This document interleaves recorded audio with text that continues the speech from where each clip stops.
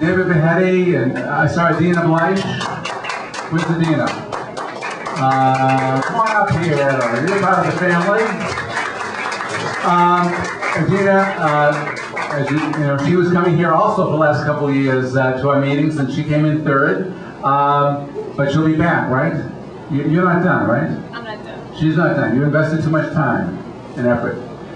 Okay, here's what I know about the city council race.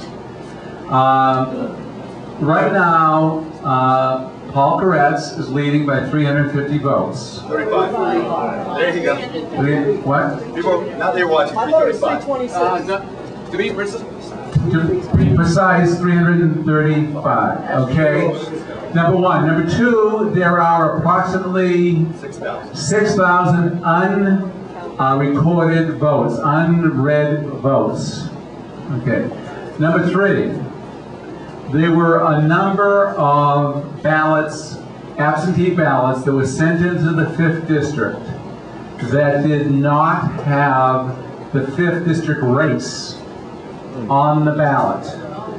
So people received the ballot, they saw the city attorney's race, they saw the community board, but there was nothing on their ballot about the city council seat, even though they are living in Council District 5.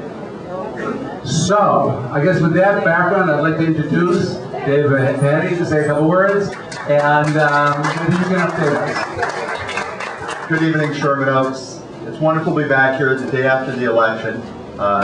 Dina was actually nice enough to carpool, because when we tell we want a green city, we're just not saying it, we actually do it. And I've become a huge fan of Adina's, and I hope she will run again. I think she'll be a great community leader. It's been an honor to just even come out and be able to stand up here on this podium and this table and let you learn about me. And I want to tell you that if I'm successful in closing this small gap, I'd be the most honored man on this earth to represent you in the 5th District. And with that, thank you so very much. And also, for the record, we did invite Paul KORETZ, so we welcome everyone to these meetings. And Adina, what are your plans? Come on, you guys tell us your plans. You spent too much time in Sherman Oaks. Want to move here? Maybe. I just want to thank everybody for being involved and engaged, and I've said it multiple times when I came to Soha. It's amazing to see how many people come back time and time again.